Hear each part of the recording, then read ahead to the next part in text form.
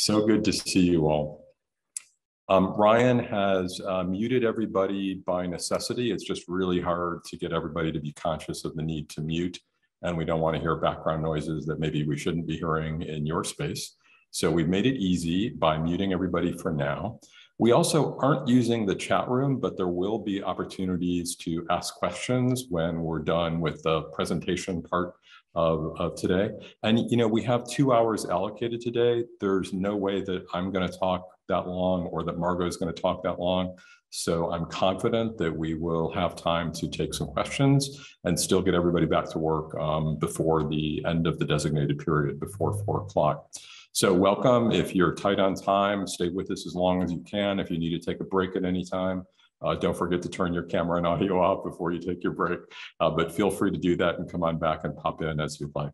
I want to thank everybody for being here. It is so nice of you to attend what is always a voluntary meeting, but it says something about our need for community when 271 people come together in a Zoom room to see each other's faces and to hear each other talk and to remember what our college looks like. It is the people that make us up, not the buildings, as I sometimes like to say, even though those buildings are getting nicer and nicer. But it is nice to see, and more important for us to see the people. So hello, people. Hello, my family. Hello, Saddleback friends and family. It is so good to see you. I want to acknowledge a few people in the room. I've seen a number of our trustees and a number of people from district. I see President Milchiker. I saw Trustee Jamal. I saw Trustee Jay. Let's see, am I missing anyone? Raise your hand if I'm missing you. Chancellor Burke is here. Thank you, Ryan. Hello, Kathleen. Hello, Dr. Burke. I also saw Vice Chancellor Viskachil here. Cindy, note the shirt with the sport jacket. Both are prints. That's a joke just between me and Cindy. And anyone else who is also important, which means 200 and, oh, now we're over 300 people in the room. You are all important, and I am so glad that you all chose to be here this afternoon and spend some time together. So here's what we're gonna do today. There's no guest speaker, it's just me and Margot, and Shuka is gonna join me in a little bit and talk to us about some data that she and I have been working on and wanted to share with you. But you are the special speakers. We are the special speakers. We are here to talk to each other and so share some information. And here's what I thought I would share with you today. So first, I don't think we can even have a meeting these days without me talking a little bit about COVID, where we are and where we're going from here, why we're out, and why we might come back at some point in the future, because that's important to our students and all of us, of course. After we talk a little bit about COVID, I wanted to talk just very briefly to remind us all of the work that a lot of people did on the Aspen application to go forward in Aspen, should we become a finalist in the future. But more importantly, what we learned from that work in filling out that application and how that might inform and shape how we move forward in our efforts to achieve student success for all. I also want to share in so far as sharing some of the learnings of the application for Aspen, where we're doing really well based on how we assessed ourselves for that application and where we still have some opportunities to grow, and particularly doing so vis-a-vis data that shows where we're doing well and where we still have some opportunities. Because as I've been saying for a long time, and you all are sick of me saying, it's really important that we use that data, that we be data informed in our decision making. It doesn't mean that qualitative data, that anecdotes should be dismissed, but primarily we need to look at data because it's going to be far more important in shaping how we allocate resources and where we put our priorities, because there's just so many hours in the day. After that, I'll wrap up, and then I'm going to pitch it to Dr. Lovett, to Margot Lovett, the President of the Academic Senate. This is, after all, our traditional presidents with the apostrophe after the S. Welcome, and I know that Margot has some words to say to welcome us all too. So that's the agenda today, and I hope at least one or more of those topics are of interest to you. So let's start with COVID, because COVID is interesting to everybody, but in a negative way. We are all sick of it, and yet it's probably the first thing we look to on whatever news source we turn to in the morning. And in my case, when I go to bed at night, I know that's probably not a very good habit, is it? So when we're not doom scrolling, I like to check some data from the county, and I have some fresh data to share with us for today. But I think it's important to review where we are. Of course, we're tapping on the brakes yet again. I know people are tired of us tapping on the brakes, but I think everybody in the room, at least almost everybody in the room, probably sees the need for that at this point in time, where relative to where we are today. So right now we're tapping on the brakes to yet again flatten the curve. So what does that mean? It means that there is a rise in the number of cases, and with it, about 2 weeks later, there will be a rise in the number of more serious symptoms that will lead to a rise in 2 to 3 weeks after the rise in cases and a rise in hospitalizations. And following that, about 4 weeks later, there will be a rise in deaths. And the rise in cases is happening really quickly and really rapidly. So what we've been waiting to see really for the last couple of weeks, and we're just starting to see, is how will the rise in hospitalizations and deaths follow that rise in cases? And I'll talk a little bit about that today. But here's the good news overall.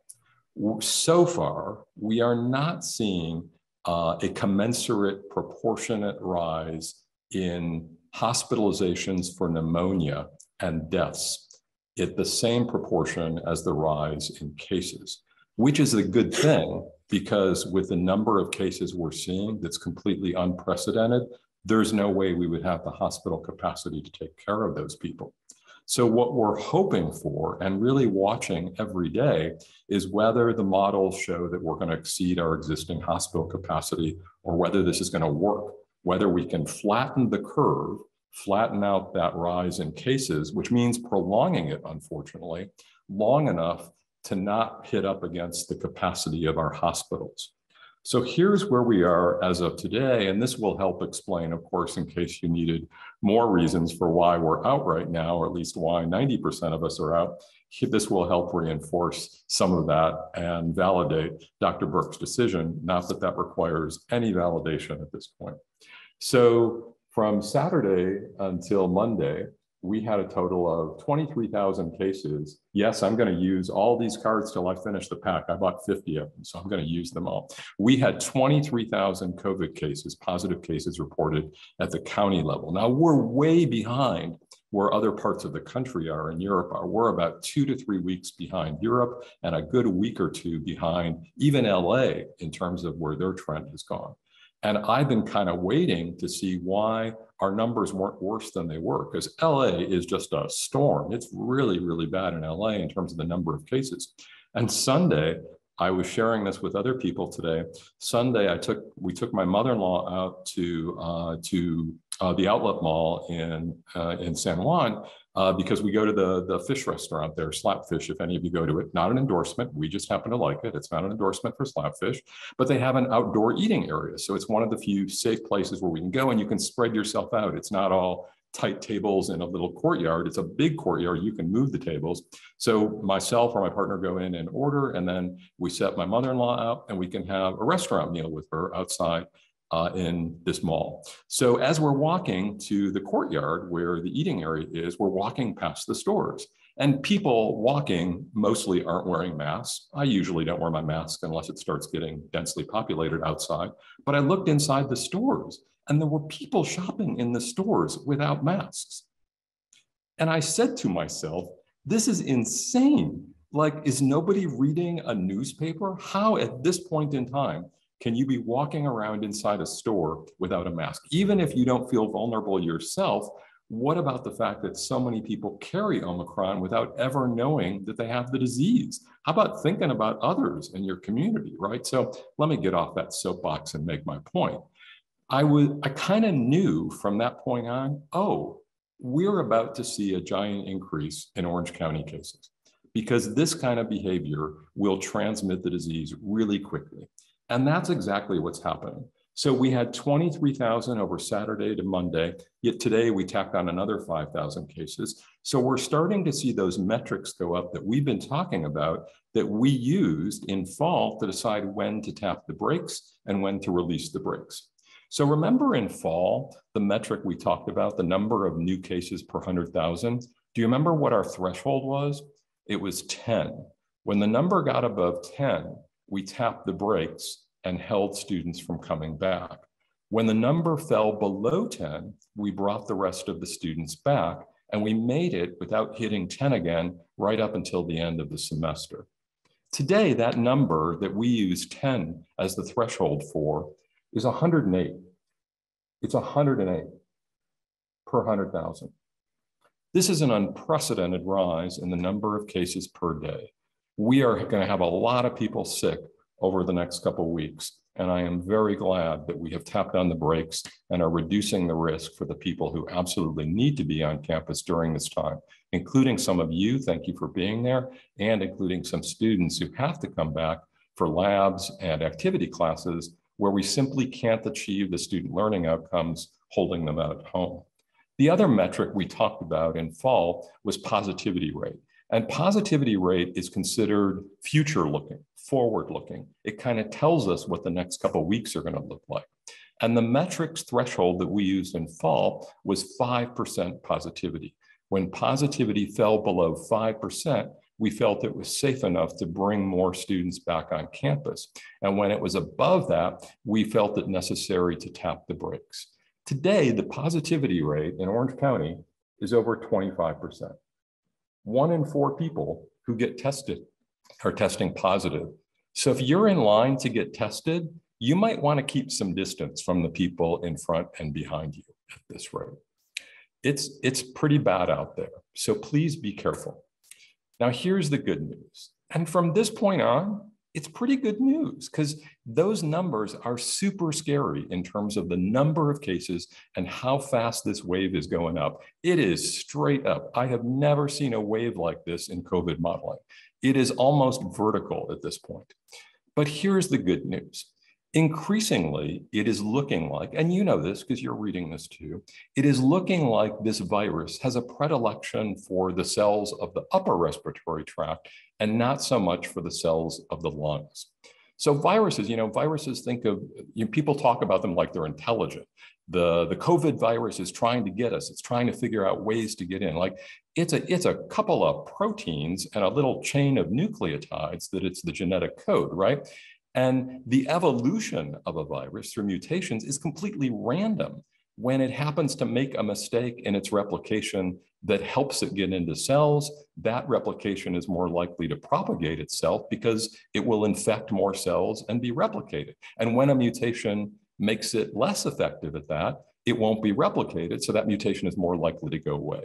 So evolution is the result of random changes. And in the case of the virus, they're just chemical changes, just little mutations. But here's the thing about viruses. Over time, the trend is they will evolve to become more transmissible, but less severe. So think about that for a minute, because it makes sense. If evolution is about propagating more, if you're more transmissible, you can invade more cells and replicate yourself. So the mutations that make a virus more transmissible will be more likely to be sustained. So over time, the mutations are completely random, but over time, we're going to move toward greater transmissibility. But mutations will also evolve to be less severe. Why? If you kill your host too quickly, you're not going to replicate. If your host is not even sick enough to be out of work, your host now goes to work and spreads the virus to more people. That means more replication of virus and more success in terms of those mutations, right? Now we have sustained mutations. So viruses tend to become less severe and more transmissible.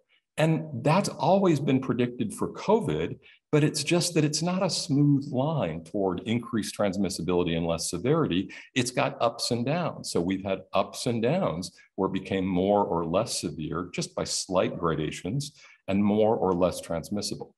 But the thing with Omicron that you all know by now is it's much more transmissible, between 200 and 300% more transmissible, because it's very good at getting inside those cells in the upper respiratory tract. And when I say getting in a cell, think of, a cell as a closed structure, like a gated community.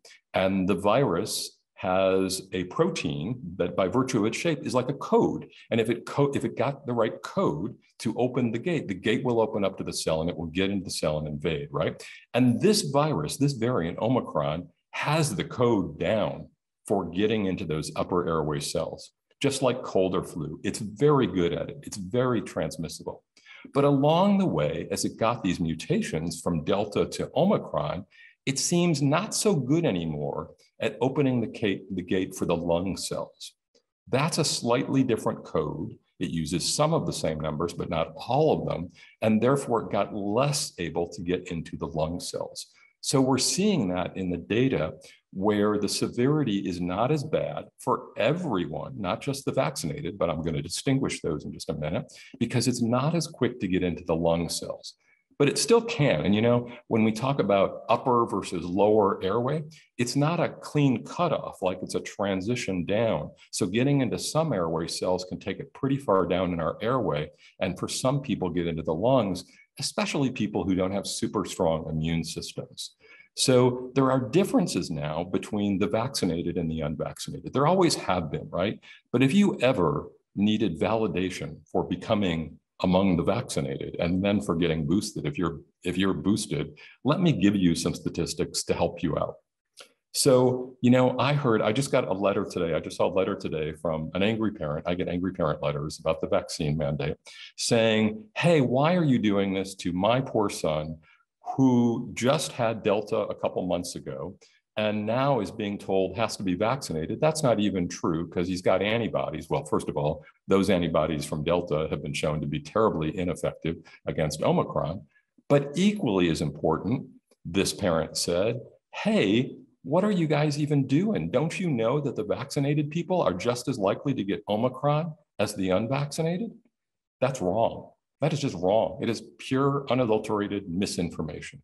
So the current number is if you are vaccinated, and as I look across the room now, I can say this with confidence, 98% of you are vaccinated. We have 2% of our employee workforce that has exemptions, and 98% of us are vaccinated. And most of those are what I call optimally vaccinated, which means if they're eligible, they've also had a booster.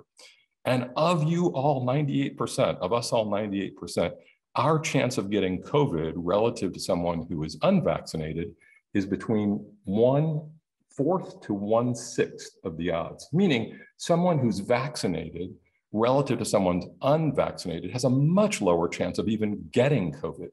And that's because the vaccination with a booster is about 70% effective in preventing even the transmission of the disease. And those other 30% of the cases is where the vaccine just has not been as effective in preventing transmission, but is still 90% plus effective in preventing severity of disease.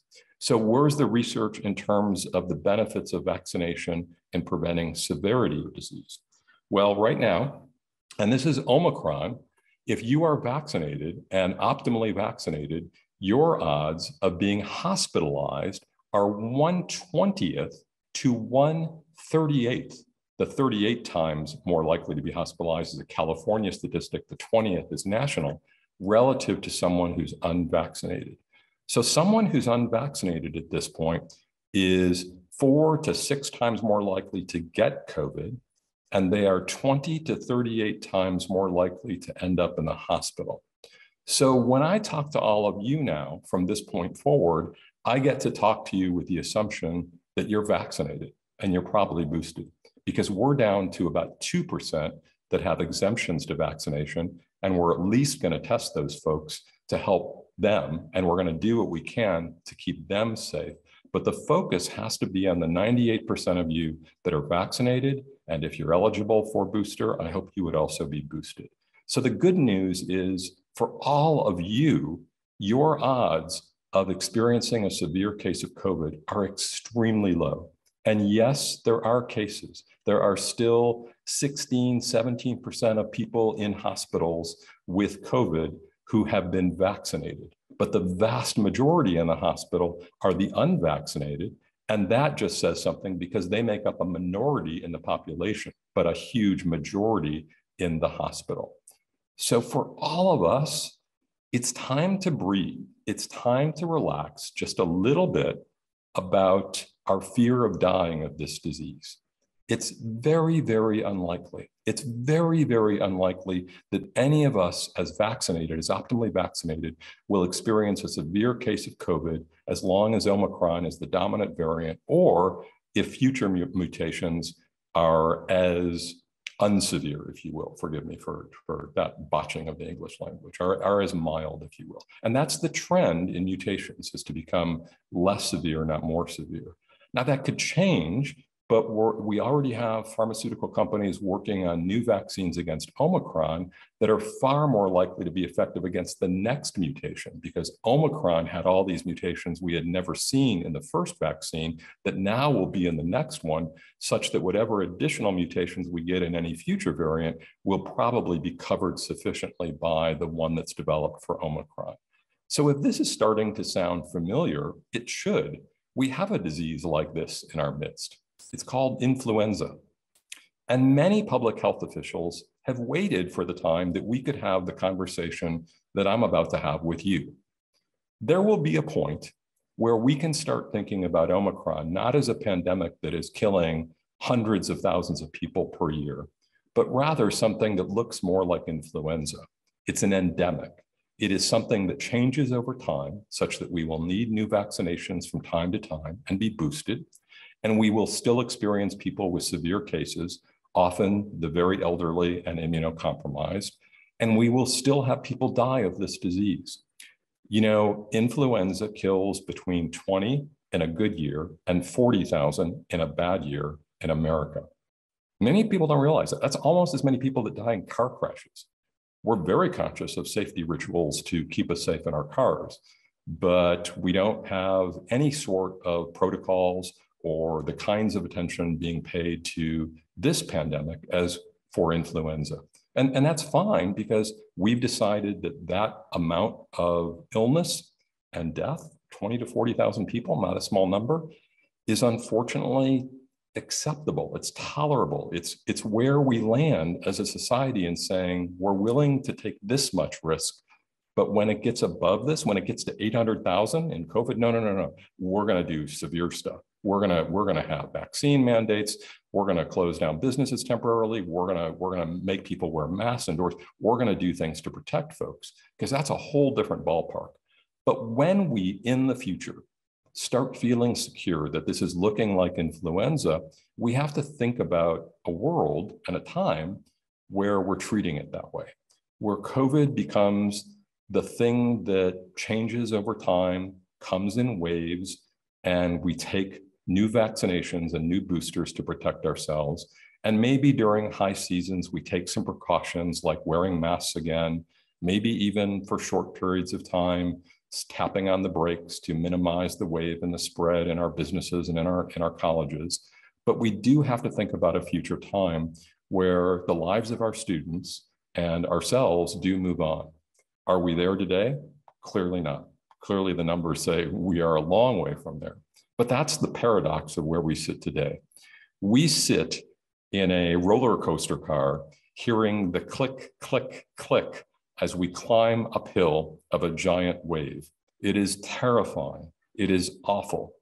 But the ride is going to come to an end on the other side, or at least the hills are going to be much smaller and the stakes will be much lower. And we are going to approach that time in the near future. So I am more positive today than I have been in the last 21 months, even though I am sharing with you record numbers, the likes of which I have never seen. How weird is that? It couldn't get any much worse in the spread of cases right now. Yet I see in front of us a very clear horizon with a sun poking through. And I am not speculating, and I am not being Pollyannish. I am looking at data, I am looking at science, and I am here to tell you that our future is bright, and we have an endemic ahead of us, if not with this variant, then with the next one or the one after that, and we will make it to the endemic stage, and we will live with this virus, and our lives will go on, and the lives of our students will get back to normal so that we can serve them. So that is my message about COVID today.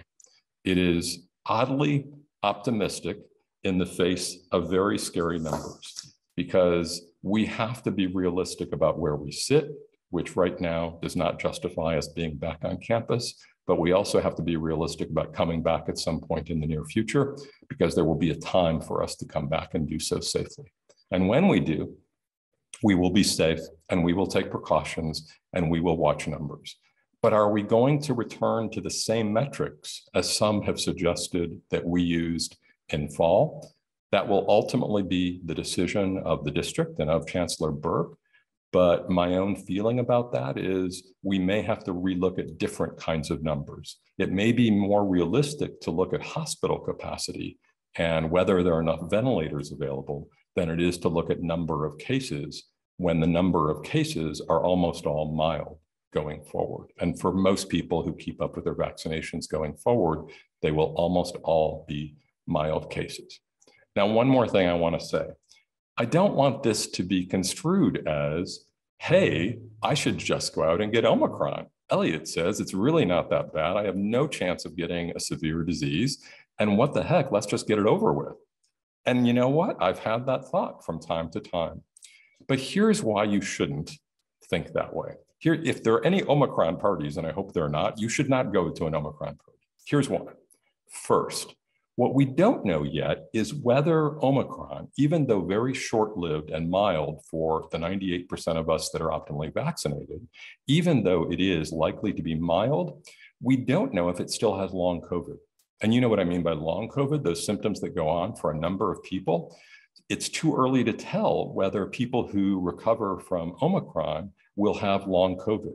So it's too early to blow this off as just a mild illness that's like flu and you'll get over it. We don't know yet. The early indications are that that's the case, that you have to have pretty significant disease to develop long COVID symptoms. And because those kinds of significant symptoms are really only in the unvaccinated, it's unlikely that any of you would experience them, the 98% of you that are vaccinated. Second, in case you need another reason not to try to get Omicron at this point. The theory of getting a disease that many people espouse today, usually from bad information sources, is that you'll develop antibodies to the disease, just like a vaccination induces, maybe more powerful ones, as some claim, that will then protect you against Omicron and perhaps future variants. And you know, as a herd, as a community, there is some truth to that. Each of these thousands of people that are catching Omicron every day, they will help us bring that wave down, because as the virus is looking for new hosts, it's going to run out if it finds someone who's had Omicron in the last few weeks, because they will almost always have antibodies to it that will prevent them from getting sick again. So when we hit that plateau of the curve and then start descending, we should be thanking all of the people who got vaccinated and all of the people who got sick. And we hope it's not severe. But those people who got sick will develop antibodies that will make it more difficult for this disease to find new hosts, and they will help us descend the wave. But here's the thing about Omicron. Most Omicron cases, particularly among the vaccinated, have been mild cases. And what scientists are starting to question about COVID is whether you develop decent antibody protection at all, let alone long-term immunity, when you have a mild infection of COVID. In other words, the people who have developed the strongest antibody response have been the people who've been in hospitals, who've had severe disease, and they may be immune for weeks or even months. But the people who get mild cases, which would be most of the vaccinated and some of the unvaccinated, we don't know whether they're going to get antibodies that would even last more than the course of their disease. They could be getting COVID, Omicron, and then experience Omicron again a few weeks later. The antibodies tend to be very short-lived. So this idea that natural immunity is better than vaccination-induced immunity, I got to tell you, it's just nonsense. It's not supported by science, but particularly with Omicron. It doesn't look like in the case of mild disease, you develop much of an antibody response. It may be enough to get us over the wave, but it's not going to help you sustain your immunity. The best thing to keep your immunity going where we are today would be, and we'll see where the timing goes, either get our fourth shots, which is our next booster. And so far, as you know, that's happening in Israel. And there's probably a coming recommendation for our CDC for sometime around 4 or 5 months after the last booster. Or, and these times are going to be pretty close for a lot of us, wait for the new vaccine that will have the new Omicron variant as part of its target. So that's why I say we're getting to the endemic phase where you don't want to have the disease. You want to be looking forward to the next scientific approach to it, which is going to be the next booster that will get us to this next step. And bless them, whatever you think of big pharma, we are safe today, and we do not have to fear death because of the work of big pharma and the research that big pharma has done. So we are very grateful for that. And I will be first in line as a scientist, and knowing all I know about vaccinations and big pharma and this disease, I will be first in line when I am eligible for either my next booster or for that new vaccine that will come out for Omicron. So lots of good news. The future is good. Don't go out and get Omicron today. Try to avoid it. Stay safe. And we've talked about all the ways to do that. And the most important thing right now is to upgrade your mask. Think about using either a high filtration medical mask if you have one, or much research has shown that you can get the equivalent of an N95 filtration rate simply by using a surgical mask and then putting a tightly drawn cloth mask over it. Not just a cloth mask. Cloth masks alone are not even recommended anymore, but a surgical mask with a tighter cloth mask over it to create a better seal over the parts that tend to be open. That seems to be as effective as an N95. So I'm a little reluctant to buy N95s. I did buy a box at Costco, but it'll probably be the last one I buy until the healthcare crisis portion of this wave is over, because I'm a little concerned about us taking stock away from healthcare institutions that may need them. But if you have some, or you see some at your store and someone else is going to buy them, if you don't, you may as well buy them. But otherwise, you can achieve the same result with a surgical mask and a cloth mask over it. All right, that's enough COVID talk. If you have questions about anything that I've talked about or anything I have said, we will have room at the end to try to answer those questions. Right now, though, I want to spend the remainder of this hour talking a little bit about data and the importance of data in our approaches to increasing student success. So here's the thing, we were nominated for an Aspen, and that's, you can't nominate yourself, no person nominates you. You're nominated by virtue of data sets that are reviewed by the Aspen Institute that tell them you have made significant gains in your student achievement. And they look at specific data sets, and they're not always forthcoming about what they look at, but we kind of have a sense of what they look at and why we became a top 150 school, as did our sister college, IVC. And we went forward and then signed up for the next phase. We want to be considered for finalists. And many schools who are in top 150 don't move forward because it's a lot of work to move forward as a potential finalist. It requires a very long application equivalent to a long grant. And we had a team who have worked on this diligently, and kudos to, let's see, I'm afraid of calling people out because I'm going to forget some important people in here, but certainly Roxanne, Shuka, Tram, Nick, all of your teams, all of the other folks who contributed data and contributed, I don't want to forget Claire for the faculty portion, instruction portion, all of the folks who supported this work in the application. I am very grateful for that work. And even though it is unlikely we will be a finalist, because very rarely do schools reach finalist in their first time nominated, even though that's not really the goal, it would be great if we did, it's really to learn from that application. So I'd like to tell you in just a half minute what we learned. Here's what we learned. We are really good at some things, and we have really made a difference. We have really moved the dial in a lot of our measurements of student success. We deserve to be top 150. They didn't make a mistake. They looked at the right data and they got it right. But here's where we have some growth to do, some opportunities. We, in some cases, have come out with initiatives, and we've been lucky that they worked. What we didn't necessarily do is a more systematic approach or an intentional approach that Aspen likes to see, where you look at your data, you look at your college, and you say, here's where we have opportunities. Here's where barriers exist. Here's what the data shows.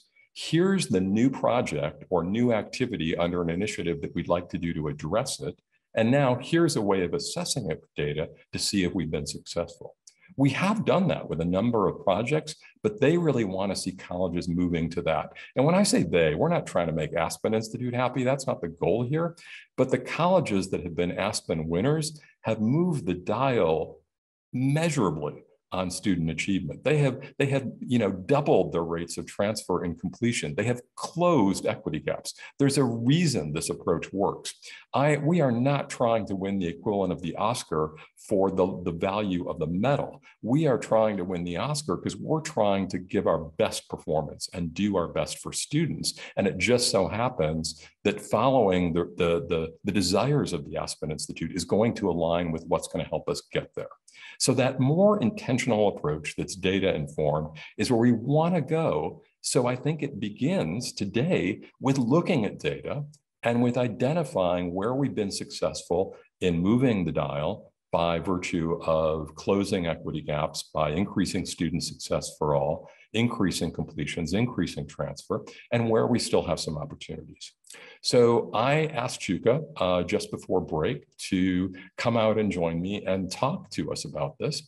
And Shuka is going to do that in just a minute. But first, I want to congratulate Shuka and welcome a couple of other folks as well before we talk about data. So first, we haven't had a formal announcement because the board just approved Shuka's new contract at their last meeting, but Shuka is no longer interim director of Oprah. Shuka is now our permanent director. So congratulations, Shuka. It's so nice to have you in that role.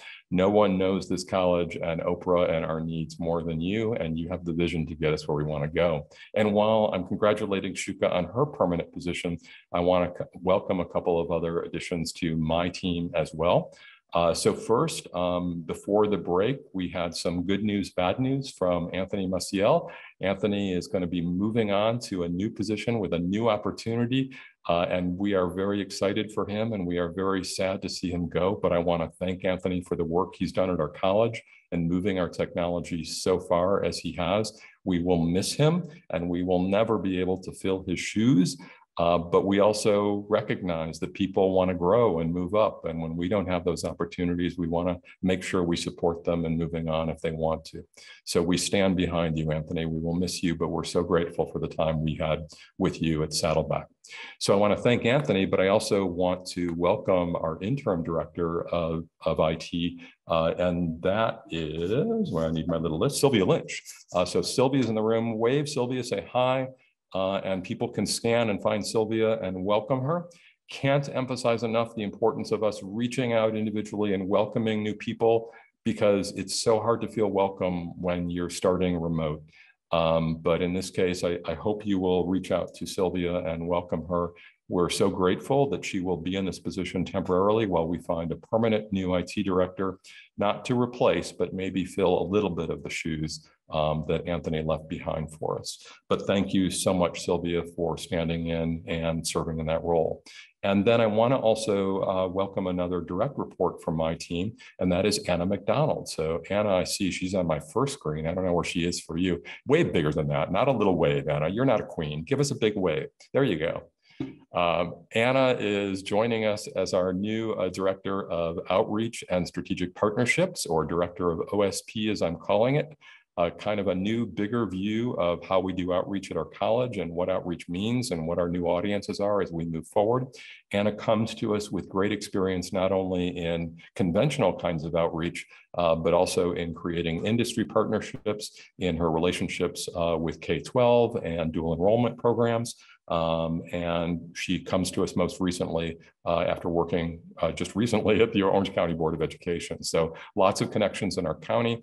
Going to be very important for us in building new partnerships. So welcome, Anna, as well. We're very glad to have you in this role. So again, please do your best, particularly if you have any interaction with these folks, to make them feel welcome. Again, I just can't reiterate enough how difficult it is for us to do our jobs of making our family feel like they have joined something important when they only see us on Zoom. So reach out and say hi in any way you can. Until February 7th or whenever we do ultimately come back. So I want to put those welcomes in there, but now I want to bring Shuka in and we're going to go over a little bit of data with you. And if you hate data and if you really don't want to engage in data, okay, get a break. It's going to take us about 20 minutes if you want to come back. But let me just say this. This is pretty cool data. You might want to stick around and actually see this data. I think you're going to be impressed with some things we're doing and what we're calling for in terms of new opportunities ahead.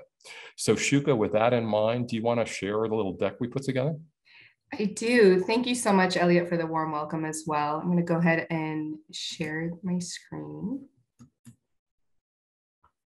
Okay. So we thought today that we would focus on our DEI work in looking at data, because as we went through the Aspen application, I think we identified areas where we were very strong and areas where we knew we needed to focus more in the future. And DEI was certainly in that latter group.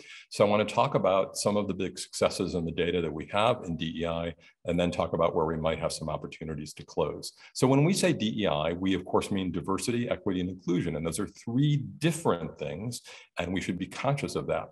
And we often talk about equity, and we know that there's data for equity, but there's also data for diversity and inclusion. And people will often say, well, we're not very diverse or we're not very inclusive, but they're often not referring to data when they make those statements. So one of the things I asked Shuka to do is to help us figure out, where are we in diversity and inclusion, not just in equity? So we're going to start there. So Shuka, are we as diverse as the communities we serve? How do we look like? Does our complexion look like? Does our gender makeup look like the community we serve? Or are there gaps because people don't want to come to Saddleback because they have access issues, as we sometimes call them? How are we looking in our student population compared to our community? Is there a way of us doing that? Thank you, Elliot.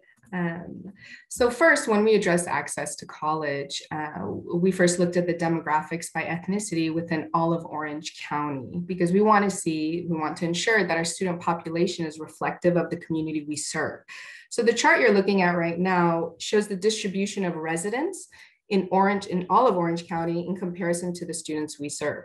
Based on these distributions, we do notice that there's a slight overrepresentation of white students and underrepresentation of Latinx and Asians among our students compared to the county as a whole. Now, these differences can be attributed to the density of residents from certain groups within different areas of the county. For example, we know that North Orange County, which is not in our service area, has higher Latinx and Asian populations than South County. So what happens when we look at our college's service areas? So when we compare our student population to that of our college service area, which is inclusive of 10 neighboring cities, and I've marked them at the bottom here, Aliso Viejo, Dana Point, Ladera Ranch, and so on, we notice that there's a shift in the demographics where our college serves higher proportions of students from Latinx, Black, African American, and Asian groups than those who reside in our service areas, implying that access to college from our minority groups is not really a barrier.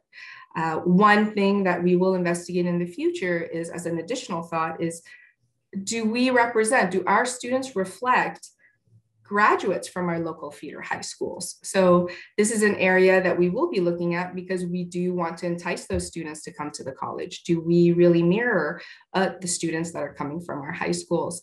Beyond that, I feel that obviously access, implying that we have these representative groups, we don't really have an access issue when it comes to diversity. So Shuka, can I ask a question about that? So for instance, when we look at, I often look at that 2% number for us. So we only have 2% students who identify Black or African American, and say, like, what is up? Like, we are clearly giving off some bad vibe, but it's 1% in the community. So we do have a community issue. We have access issues that are bigger than our college, but in terms of our college, it looks like we are properly represented. Is that what this is telling me? Yes, you are correct, Elliot. Given our neighboring cities and our service areas, we are definitely meeting the needs of our Black African American students that we serve at the college.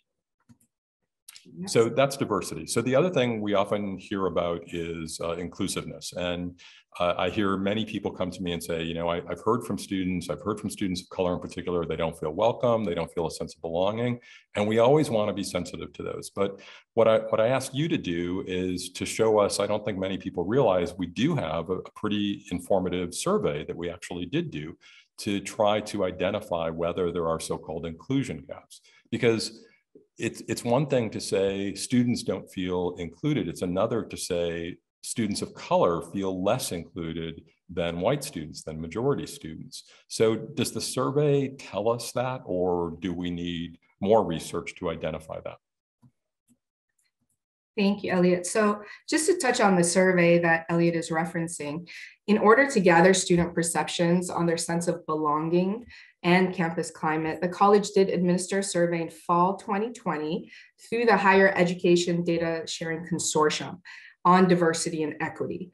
The survey was administered to all enrolled students in the semester. IVC administered the survey as well. We had a 6% response rate, which is very typical of our online surveys. And for the most part, the respondents' characteristics were very reflective of our student populations in that 70% were female, 60% were white, 22% Latinx, 2% African American, about 36% younger than 25. So to address student feelings of inclusion, I'm going to briefly review the survey results on student perceptions of campus climate, which includes these ideas of sense of belonging and their experiences with discrimination and harassment. As a side, this is our college's first administration of this survey. So the data we did collect will be used as a baseline. And we do anticipate administering this survey again in fall 2022 to see if there is a change in these results. So first, what the survey actually does is compares our results to other institutions. So the first piece of the survey is on campus climate. Here we see the perceptions of our students compared with all of these other institutions that participated in the survey, which are a total of 110 4-year and 2-year schools. A majority of the institutions were 4-year colleges. We only had 13 2-year colleges. So there is a slight limitation of the comparison to community colleges, which we'll get to. But the results did show that higher percentages of our students were more satisfied with campus climate, felt that our community members experience a sense of belonging, and agreed that the campus is free from tensions. To further highlight this, 80% of our respondents were satisfied with our overall campus climate. Additionally, when compared to these institutions, our students had more than 15% higher levels of satisfaction on community members experiencing a sense of belonging and our community being free from tension. So now we're going to take a look at how we compare to other community colleges that participated in this survey. So here, when compared to the other community colleges, there's a slight shift in these 3 components that I just spoke to. Again, it is important to note that there were only 13 colleges that were included in the survey. So based on the comparisons, data revealed that student perceptions at other CCs were roughly 10% higher in regards to community members' experiences, sense of belonging, and the campus being free from tensions. HEADS, the company, the Higher Ed Consortium, has recruited more community colleges to participate in the next round of the survey. So this is an area we can revisit when we administer the survey a second time. Okay, it looks like we're doing pretty well, when compared to other colleges in the overall numbers. But when I see 79% satisfied with our overall campus climate, I think 21% dissatisfied. And maybe, that's typical among college students, but how do we know? Is there a way of identifying whether our students of color, for instance, feel more dissatisfied than our majority students? I don't want, if that 21% is disproportionately minorities, that's not a good thing. So have we dug down to see that? We have, Elliot. I'm going to get to that in just on the next couple of slides. Thank you for that. So next, to further assess campus climate as a whole, students were asked to rate their level of satisfaction on a 5-point scale, with 1 being very dissatisfied to 5 being very satisfied on these 4 items. Of these 4 items, 2 specifically address a sense of belonging. So when we go into the mean scores across these 4 items, we find that this chart breaks down these mean scores based on that 5-point scale by different student populations. So we have the yellow bar is your overall mean score of 4.05. And it is important to state that any score with 4 or above indicates a high level of satisfaction. So data revealed that our students are generally satisfied with our overall campus climate, which is inclusive of students' sense of belonging. We do have minor gaps with our LGBTQIA+, non-binary, and students with disabilities, but it is very important to note that there are almost no gaps with students of color, which make up about 40% of our survey respondents. To further break down the persons of color category to see sort of their mean scores across the different ethnic groups, we noticed that there's a noticeable difference. There was not a noticeable difference in average scores for students of color. Here we broke out the scores into the larger ethnic groups for further assessment. Data showed that across the board, we averaged a score of 4 or higher. If there were major differences found, it would be a signal of inclusion gaps, but we are not seeing that among our ethnic groups of the survey respondents to the survey. So as far as our ethnic groups and their perceptions of sense of belonging and overall campus climate, we are not seeing any major differences as far as their perceptions of their experiences at the college and their sense of belonging. That's one section of the survey which relates to campus climate. The next section, which relates to also inclusion, is really their experiences with discrimination and harassment at the college, if they've had any sort of direct experiences. So here, students were asked if they had directly experienced any occurrences at Saddleback College or at any off-campus program affiliated with the college. Roughly 86% of our respondents reported having never experienced discrimination or harassment at the college, with only 7% stating they had. When compared to other participating institutions, our students had a higher percentage of not experiencing any discrimination or harassment, about 14% higher, which looks really good when comparing. These include four-year universities and all of our two-year colleges as well. When we compare to other community colleges, although the difference does get smaller, our students still had a higher percentage of not experiencing harassment or discrimination. So what about that 7% of students who did experience some harassment? Who are those students? So if we look at the 7% that did respond to having experienced a level of discrimination or harassment, students with disabilities and those from the LGBTQIA community were the two groups that experienced the most. Although it is not shown here, the primary source of discrimination or harassment of these students were from other students. So this should give us solace in knowing that it is not our campus community that may have caused the discrimination or harassment. The primary source is from other students. And the two largest populations are our students with disabilities and the LGBTQIA+. And Shuka, we probably want to point out, first of all, the students with disability was a surprise to me when I saw this. We don't often talk about that as a disproportionately impacted group because they tend to do pretty well academically.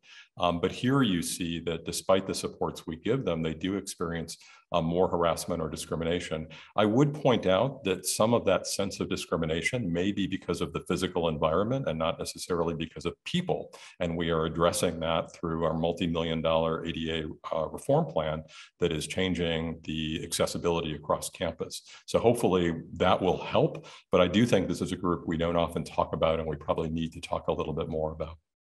So that the HEAD survey is very helpful in identifying where we have potential inclusion gaps, probably not where most people thought, a little bit for LGBTQIA, a little bit for non-binary students. Here in the harassment discrimination section, we see it with students with disability. It looks like we're doing a little better than most people think when it comes to students of color, and that's pretty good news on the inclusion front. When it comes to equity, Shuka, you and I know we do have some gaps, and they do impact students of color as well as other disproportionately impacted groups. So let's talk about those because we often refer to these achievement gaps or equity gaps, or the most modern term now is opportunity gaps, where the overall completion or transfer of our students is not equal across demographic groups. And before you jump into these, I always like to tell people, and I'm so sorry if you're sick of me here at saying this, but you can't even think in your head, hey, it's just because some groups don't do as well, because there have been colleges that completely close these gaps. So if they are able to do it, you can't say it's about the group. It's about us. Moreover, as you're about to see, yes, Shuka and I have talked about this in advance, in case we weren't coming off totally genuine. As you're about to see, we actually have done some good work in closing gaps ourselves, and that work is to be first celebrated, but also modeled and replicated.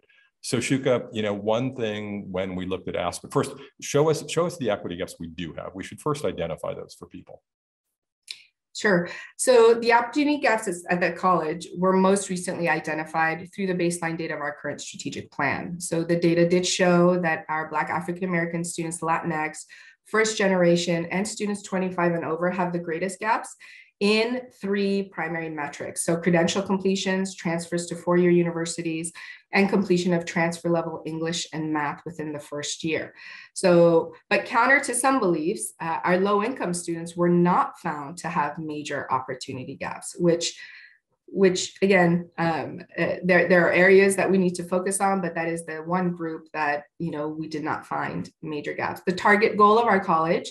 Oh, go ahead, Elliot. No, I was just going to say, I just want to jump in on that because we want to point out that's because of good things that people are doing. I think the way we have addressed non-academic barriers has been successful. It is a success story that we do not have an opportunity gaps for low-income students. Sorry, Shuka, go ahead. No worries.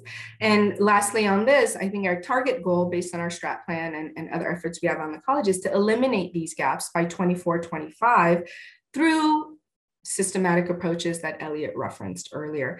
And to address these efforts, we have seen some successful gains in minimizing gaps. And I'm going to highlight 2 of our programs in a little bit that have achieved minimizing these gaps through our AB 705 efforts and our Promise program. Okay.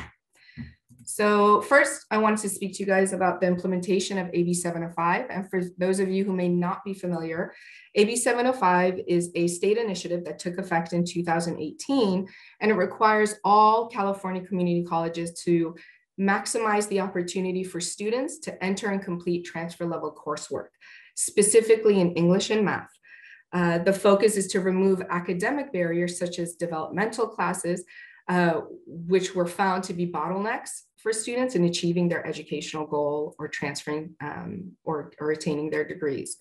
At Saddleback, we've implemented AB 705 in fall 2018, partially and fully in fall 19. And part of the changes included the development of a guided self-placement model, removal of many developmental classes. And through these changes, our college has been able to give access to transfer level English and math classes to every student.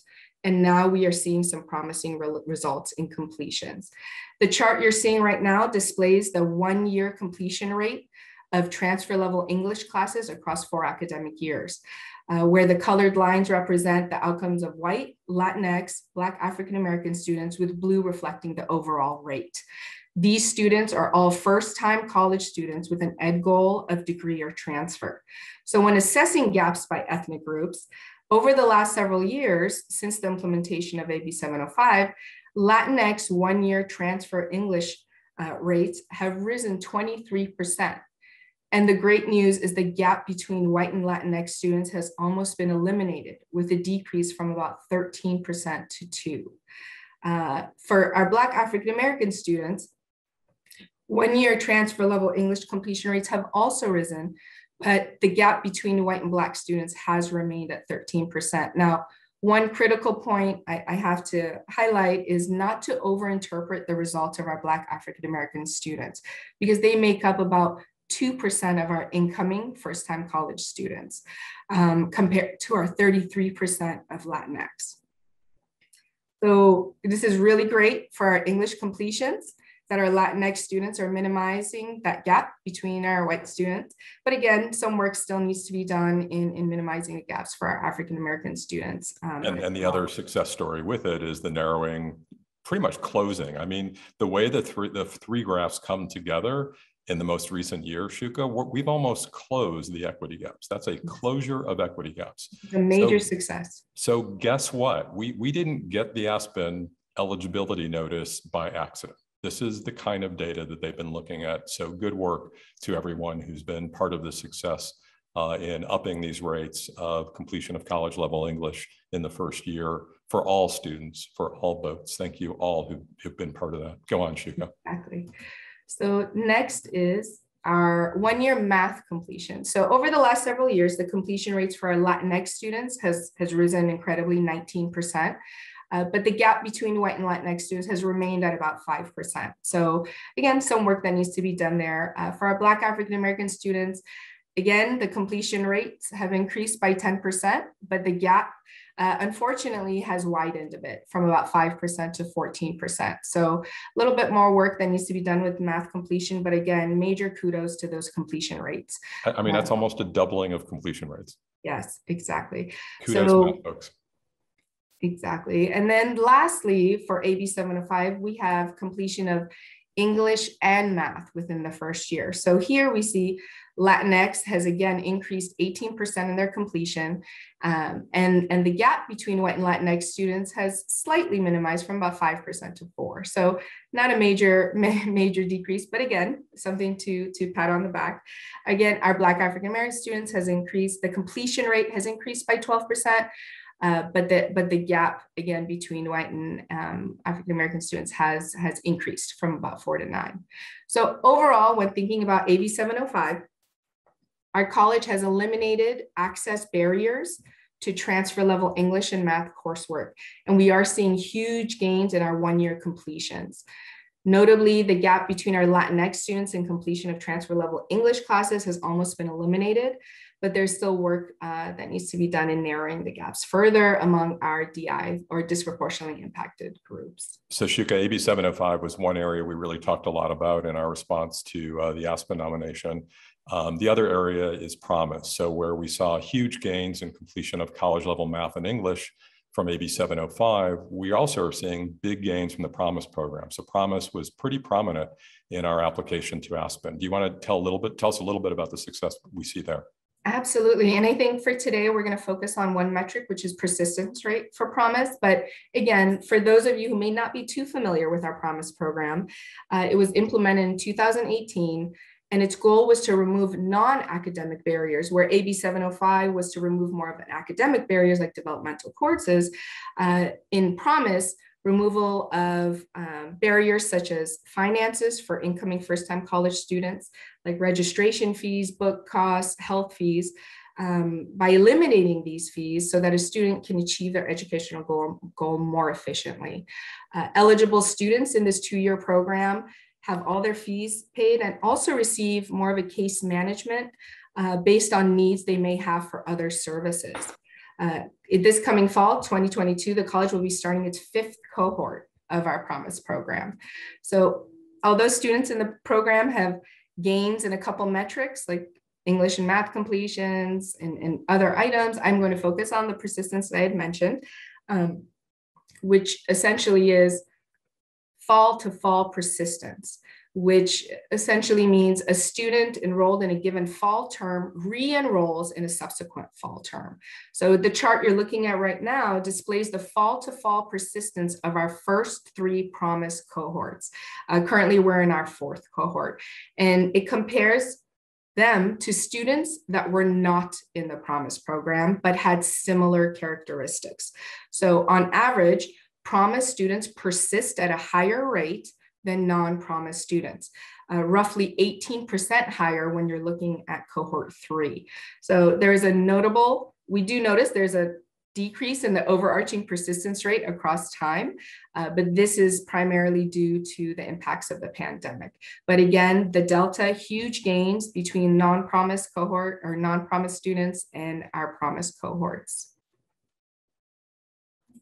So the next 3 slides are really going to break down the fall to fall persistence rate of each of these 3 cohorts by Latinx, white students, and low income students. Since removal of financial barriers was the goal of the program, we felt that the outcome of the low-income students should be included in this presentation. Also, as a side, which is a huge gain, the distribution of Latinx students in our Promise programs is about 35%. So Promise already serves more Latinx students than our college in proportion of 25%. So this is a huge, huge win for us as well.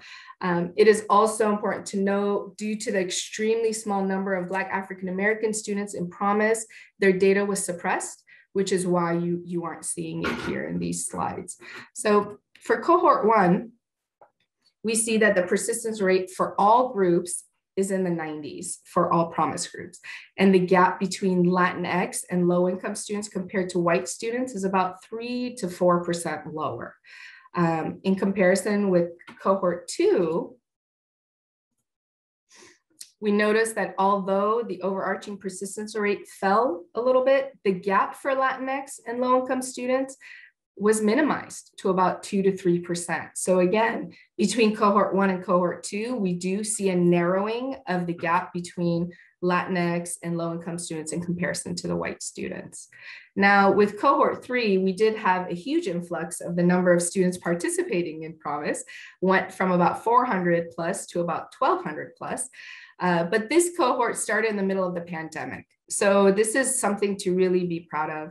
They started in the middle of the pandemic, and even though the overall persistence rates, again, are decreasing, our Latinx and low-income students still persisted at a higher rate than non-Promise Latinx and low-income students. Specifically, Latinx Promise students persisted only about 4% less than white students, and the gap between low-income and white students was eliminated. So really they were persisting at the same rate as our reference group. And I have to say, Shika, it's actually a narrowing of the equity gap for Latinx students. It was originally 71 to 65, and then 86 to 82 for the Promise group. So we actually narrowed it a little bit. Narrowed it a bit, yes, exactly. So through the efforts of the Promise program as well, similar to AB 705, there are observable gains in minimizing gaps between our Latinx, low income, and even with African Americans, Black African American students in AB 705. Currently, cohort 4 is in progress, so we will know about their outcomes once this academic year closes out, and we'll report at a later time.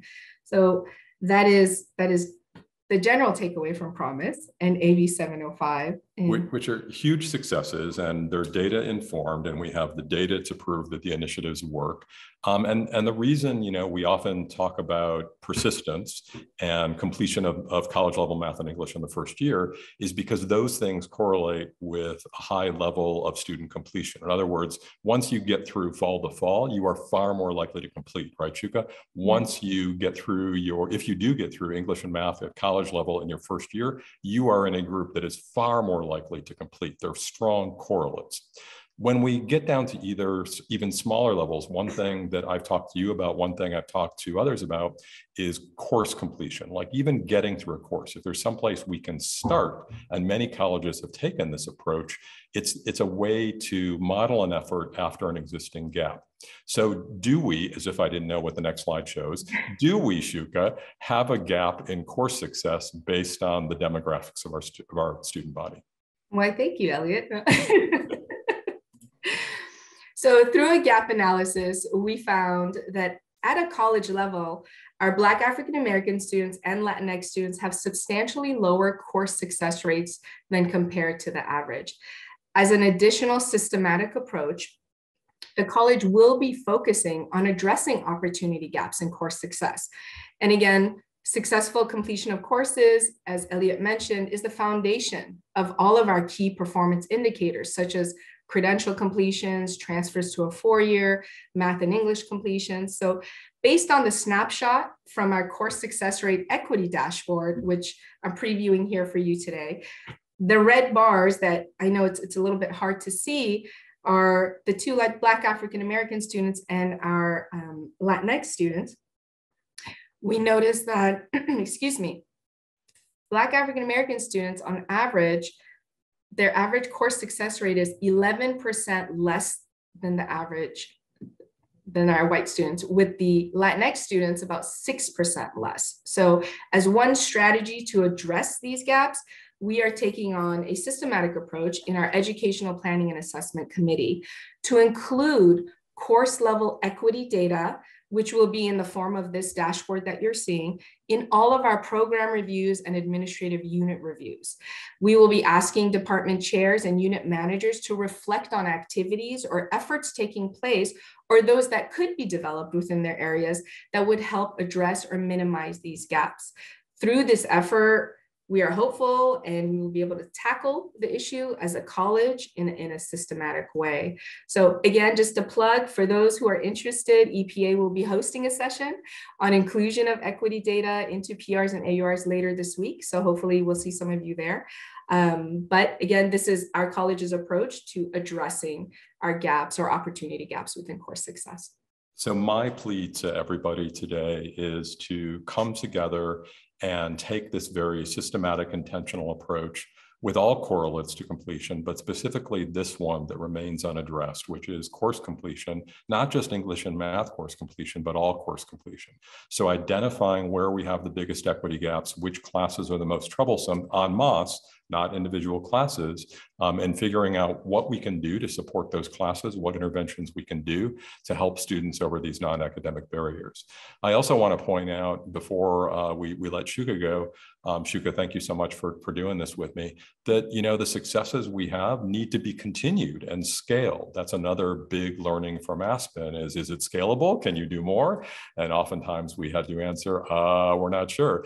Well, these are scalable things. We can take promise and take the learnings from promise and provide it to all new incoming students.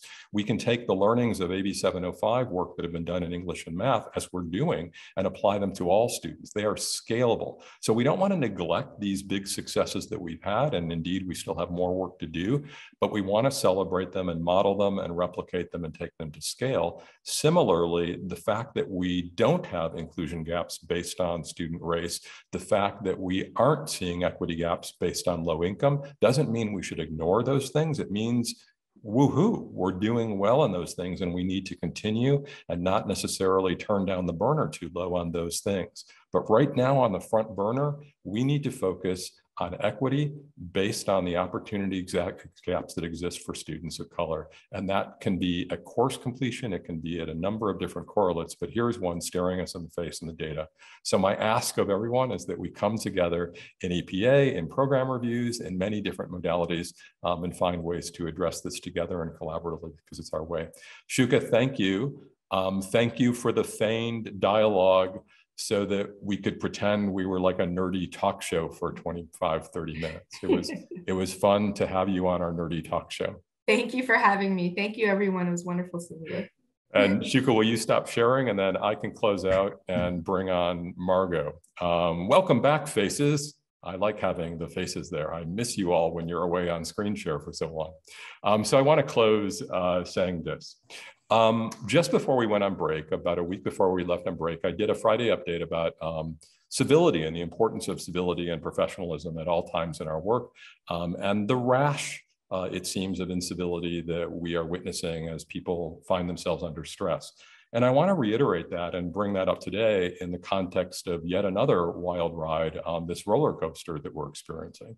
It is no less important when people are stressed that we remember the importance of those filters and the need to be professional and kind and civil and supportive of each other. And I'm going to close with a little story that's not a very fun story, but I think it's worth sharing with you. Back in, I think it was about October, I took a day off and my husband and two close friends of ours went to Disneyland for the day. And it was at one of those troughs, between Delta and Omicron. I was very safe. I wouldn't have gone to Disneyland right now, thank you. But bless all the people who are supporting Disneyland as I speak. Somebody needs to.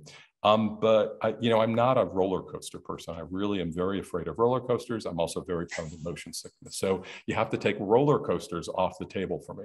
So our friends kind of engineered the whole day for us at both parks. And they started with the history of rides and things that you do at Disneyland, right? Going from the very first things, the tiki themed things from the very history of Disneyland, all the way through the Avengers ride, the Spider-Man ride, which was just amazing and so cool. And along the way, we avoided the roller coasters because I don't do roller coasters. But we did do Splash Mountain, which is kind of a roller coaster on water, but it doesn't feel like it. I mean, I've done log rides since I was a kid, and other than the last big plunge, you know, which is a little bit scary, it was fine. So based on that, they said, well, you know, I think we should do Space Mountain because it also doesn't look like a roller coaster, and it's not really a roller coaster. They fake the speed by having wind blow by your face and by having this high energy music pumping. So it's just sort of simulated speed. So it's really fun. You like driving fast in your car, right, Elliot? Oh, sure. That sounds like a lot of fun.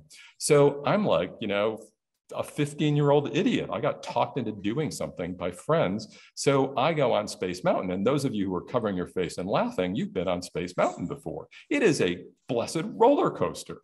But here's the thing. It's a roller coaster built inside a tube, so you don't know where you are in space or on the roller coaster. It is a freak show for people who don't have control issues. It's super fun if you can just let go, and that's not me. And being in a roller coaster and not knowing when the ride was going to be over or what the next turn was, or you know whether we were about to go faster or slower at any moment was terrifying. And my equilibrium was affected, but also my psychological equilibrium was affected. And I faked it because I didn't want to ruin the day for everybody else. And I went on, and after gaining my physical equilibrium for 20 minutes sitting on a bench outside, we went on with the day. And I'm glad I did because we had a great day. So please don't think that they ruined my day or that I have terrible friends. They meant well. But the reason I share that story is because we are on Space Mountain right now. It isn't just a roller coaster. It's a roller coaster where we can't figure out where we are on the roller coaster. There's no orientation. We don't know when we're at the top of the hill or the bottom of the hill. We don't know when the next turn is coming. We're in a roller coaster in a tube with a bunch of fake stars lit all around us. It's completely disorienting. It's incredibly stressful. And it is the most difficult working condition that I can imagine for managers, for faculty, for our classified professionals. If you think you're the only category, whoever you are, that's been working harder for the last 20 months, you need to get out more and talk to your colleagues, because my faculty are just killing it out there every day, dealing with COVID in the classroom, online or on ground. Our classified professionals are killing it, trying to do good jobs and be good to students and the people they support while all this stress is hanging over. And our managers, who get no respect and unfairly not enough gratitude, they have been killing it for 21 months. So thank you, my colleagues, for everything you are doing. But here's the final point from this. Just as a roller coaster can be so disorienting and so difficult, the last thing in the world we want to do when we're in that situation is be unkind to one another, to be uncivil to one another. This is the time to be the kindest. This is the time to be the most empathetic. This is the time to go out of the way to show gratitude for the smallest things that our colleagues and our students do. The worst of the times is the time for us to be our best selves. And this is the worst of times. It is about to get better. And there is a horizon out there with a sun coming up. But while we are still on this roller coaster, and until it slides into the final exchange of passenger area, we need to be good to one another, and we need to be good to our students, and it needs to be intentional and conscientious every day. And I have zero tolerance for anything that falls short of that, because we are too important to one another, and we are a family, and we are going to treat each other that way. So thank you. Thank you for being good to one another. Thank you for tolerating this ridiculous roller coaster for yet another wave. And we hope it's our last one, or at least that the ride is almost over. At this point, I want to bring in my close colleague and my friend as well, Dr. Margot Lovett, the president of the Academic Senate. And, you know, Shuka and I talk in a big nerdy talk about the data and the big picture of how we do things at our college and how activities under various initiatives work. And Margot, Dr. Lovett, is really good at the human side of that. How do we apply it? How does it work in our own lives, professionally, personally, and where does the rubber hit the road, if you will. So with that, I'm going to kick it to Dr. Lovett. And when Margot is done, if there is time left over, we will take any questions that people have. Thank you for all being here. It's a pleasure to see you all. Margot. Thank you, Elliot. What I've got up on my computer, everybody, is I've pulled up some notes that I'm going to be speaking from. So I cannot see myself, which means I hope that you can all hear me. Elliot, I can see you. So can you nod if you can hear me? Perfect. Should I tell you when things go wrong on your screen, Margot? Sure. You're looking good. All right. And I saw Ryan too. So Ryan, you can also monitor. Thank you. So, as I was thinking about what I wanted to say today, what kept occurring to me is how random life is, right? And Elliot has alluded to this with Omicron, right? And that's made me think how much of our life experiences really are influenced by the choices that others made or by factors that we have no control over. And broadening that away from COVID, I've thought that in many ways, I'm really lucky.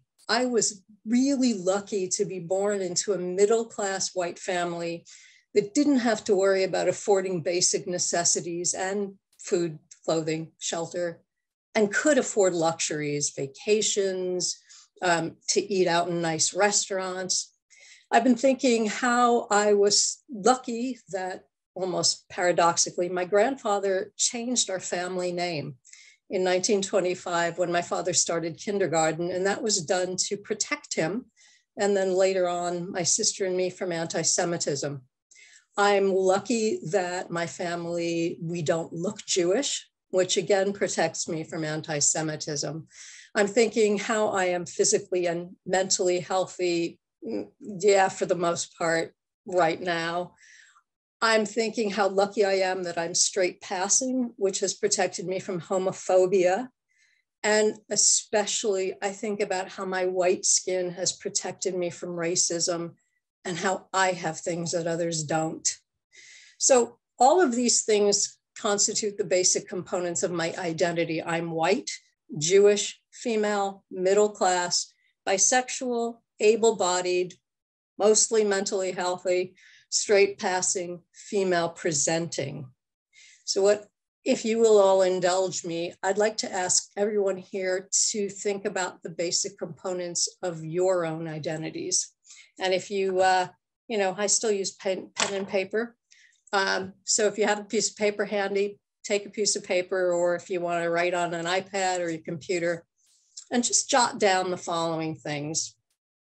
How would you define your race or ethnicity? What about your gender? What about your class position? Your sexual identity, which I prefer to sexual orientation. And finally, your gender display. And what that means is how you present your gender to the world, right? And then as a reverse, how your gender is perceived by others. And finally, do you have physical or mental challenges? Now, after writing those down, I want you to think about how each of these components has either made your daily life easier or more difficult. So for instance, how does each one influence the way you're treated at work? How do they influence your social interactions with strangers, so workers in stores or service professionals? How do those components of your identity influence your dealings with bureaucracy or authority figures? And are there any parts of your identity where there are situations where you are concerned for your personal safety? Okay. And now I'd like to ask people to answer yes or no to the following statements, and I'm going to read a bunch of them. Number one, in my professional life, most of my peers or colleagues at my same rank share my race or ethnicity. So yes or no. My professional successes or failures are not viewed as a reflection, positive or negative, on my racial/ethnic group, gender, or sexuality. 3, if I rent or buy a house in a nice neighborhood, I can be pretty sure that my neighbors will be pleasant or neutral to me, yes or no. Next, in media and popular culture, I see people who look like me widely and positively represented.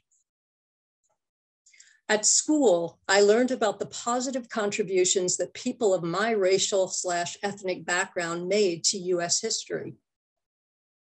At school, I learned about the positive contributions that people of my gender made to US history.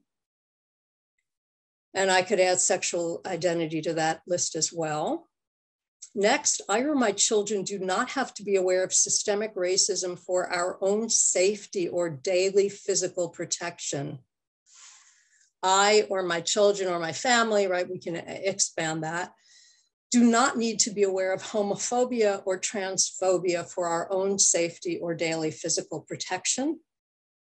If I interact with members of law enforcement, I am not afraid for my own physical safety. I can be reasonably sure that if I ask to talk to the person in charge, I will be facing someone who looks like me. Only 2 more. I can do well in a challenging situation without being called a credit to my race or my gender. And the last one, which is some comic relief, but not really. I can buy flesh-colored Band-Aids and have them more or less match the color of my skin. Okay. So my assumption is that the white men in the group answered yes to just about all of these statements. The white women answered yes to most of them, and people of color answered no to most. So what all of this is getting at is ways in which all of the various components of our identities do or do not confer us with privilege. And to put it another way, these various components of our identity either make our life easier or more difficult. Okay, I can't claim credit for that list because I will actually, like a good historian, I will cite my source. I adapted most of the preceding examples from a groundbreaking article published in 1988 by the feminist scholar and anti-racist activist Peggy McIntosh. And this is called, the article is called White Privilege and Male Privilege. This is 1988, everybody. So we've been talking about this for a long time. In that article, McIntosh came up with a list of what she called unearned advantages or privileges that she personally benefited from over the course of her life. And she came up with this great phrase. She defined white privilege as, quote, an invisible knapsack or package of unearned assets that white people can count on cashing in every day, but about which we are meant to remain oblivious, right? It's supposed to be secret, hidden, which means our experiences are normal. So to go back to the exercise with which I started my comments, what that demonstrates is that privilege, the way I've come to define privilege, again, borrowing from McIntosh, it's an unearned advantage someone gets, not because of anything they've done to merit or deserve it, but simply because of the color of their skin, their gender, their class position, their sexuality, their ability status, and so on. So I personally have white privilege and class privilege. I do not have gender privilege or sexual identity privilege, and those are important to know. Now, when I say that a straight white male, middle-class male has privilege, I'm not, and others, it's just not me. The point of this isn't to make him feel guilty, right?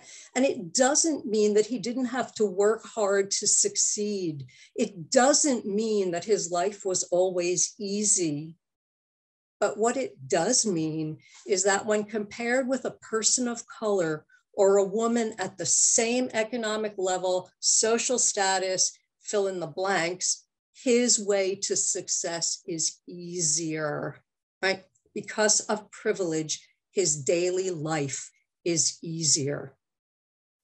So this is how privilege is connected to inequity, right? If some of us benefit from these unearned advantages, that means that others are penalized or oppressed because they lack them.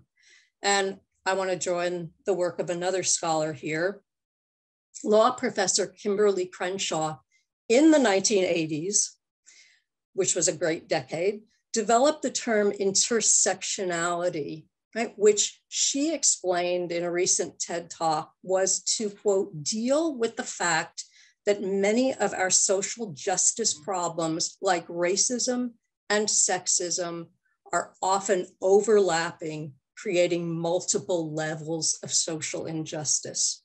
So it's not just that you're a woman, but that you're a woman of color, that you're a lesbian, that you're low income, that you have an ability, you're I hate the term disabled, but you've got challenges. Every one of those factors intersects to make your life sometimes really, really hard, right? So what does this have to do with Saddleback? And what can we do about this in our classes? Well, I would say there are several things we can do. Number one is we need to acknowledge that privilege exists, and those of us who are white need to not feel defensive or guilty when someone says we have privilege. I have privilege as I said, a white middle-class woman. So the first thing I need to do is not to be defensive and to really, really get the reality that there is not and never has been a level playing field. Right? Well, I have an anecdote I might go into later about that. We need to acknowledge that some of our students, just like some of us, have advantages that others do not, right? And we have to consider how what we think about our students sets them up either for success or for failure. And this is going back to what Elliot said earlier about we cannot explain differences in success rates by saying, oh, fill in the blank, that group just, doesn't whatever, right? As he said, the issue is not them, it is us. So here I want to offer another term that ties in with this. And this term is a controlling image. This was developed by the sociologist Patricia Hill Collins, guess when, everybody, in the 1980s. So we've been thinking about these issues for almost 40 years. And Collins developed this while theorizing about the existent experiences of Black women. She herself is African-American. I'm going to give you a very, very short definition of controlling image. It is a negative stereotype about historically marginalized groups of people, people of color, women, non-binary people, non-queer people, right? Controlling images serve a purpose, and the function is that they make the oppression of these groups of people, again, women, people of color, LGBTQ plus people, seem legitimate. And they do that by reinforcing gender, racial, or sexual stereotypes about these groups. So let me give you some examples. They are everywhere. Our cultural spaces, the corporate news media, movies, advertising, sports, music, industry, all spread controlling images, and here are some of them.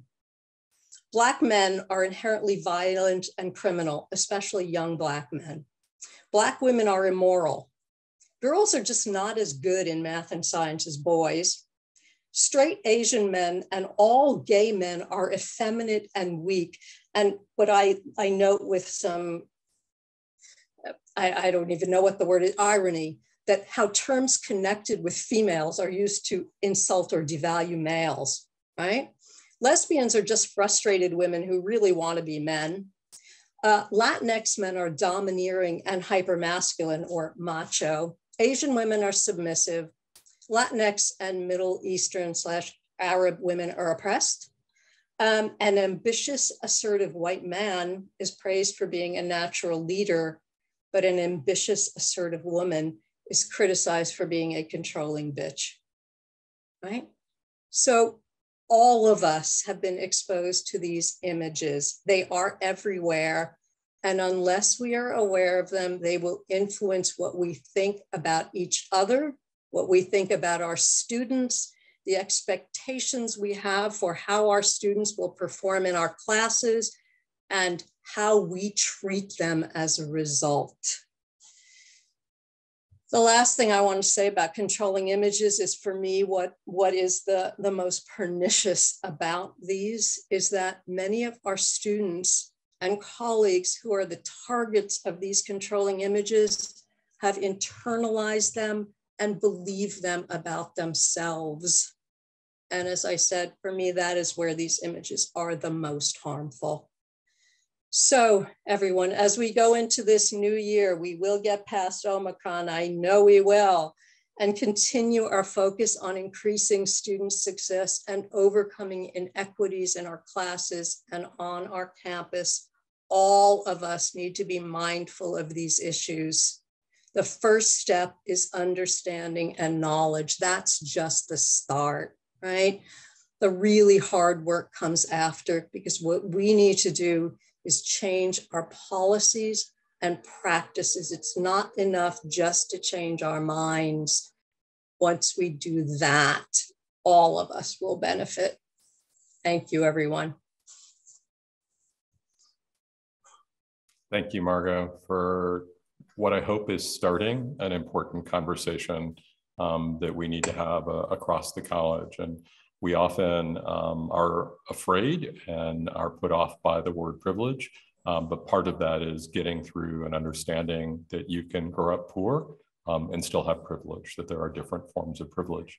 Many of you may remember when I interviewed, and it is such a part of my life story that most people who know me well know that I often talk about it, in part as an homage to my dear mother, who, even though she was divorced and had no money and raised 2 kids, bought the only house she could afford in a neighborhood with a good school district so that my brother and I could have a good education. And indeed we did, and could have better lives. And indeed we did.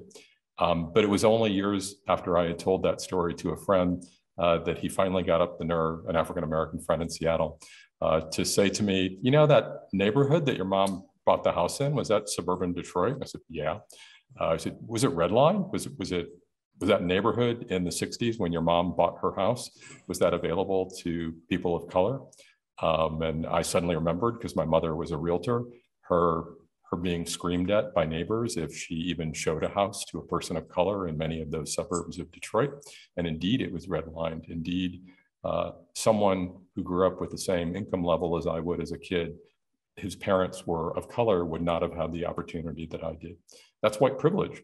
I might not have had class privilege growing up. I certainly do now as an upper middle class male, but I had white privilege. And it doesn't mean I have to feel bad about myself to accept that. It just means I have to know I carry the backpack of assets that other people don't. And how can I help them achieve what they need to achieve when they don't carry that backpack of invisible assets on their back? So thank you, Margot. What an important conversation for us to start today. With that, I want to open it up. If there are any questions about COVID, about our DEI work, or the data we talked about, or the Aspen application, or any of the important concepts that Margot talked about today, myself, Shuka, Margot, we are all here to take your questions. So we're going to use the raise hand function rather than the chat function. And as you pop up in the corner, raising your hand, it'll show those in order, as most of you know, being Zoom veterans by now. And Ryan will unmute you to answer your questions. Deidre, how are you? I haven't seen you since, it's been like, I think the last Winterfest, I think it was about 1.5 years ago, was the last time I saw you in person. I was on campus in spring for the shows and things, but yes.